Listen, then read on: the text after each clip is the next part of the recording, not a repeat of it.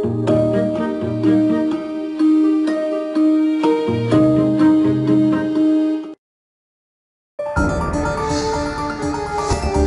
this episode of American Greed, in Chicago, Charles Martin owns a lucrative currency brokerage, but lives like a Hollywood big shot. I think that was his goal in life, to become a superstar. It's a game of make-believe with a very high price tag. He dropped $1 million on private jet travel, a 2006 Bentley, Ferrari, BMW, Land Rover, hundreds of thousands of dollars at a strip club. And when the credits roll, he and his partners stick their clients with the bill. What dawns on me is nobody's going to get a dime back ever. And later, Miami accountant Juan Carlos Rodriguez promises to make his friends rich.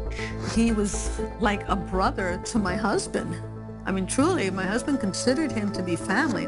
He offers them a guaranteed investment in blue chip stocks, but this is no way to treat a brother. It really was, in every way, a complete ripoff. Instead of delivering the big fat rate he promises, Rodriguez betrays those closest to him. This man who has been her friend for 20 plus years took her entire life savings and bolted with it.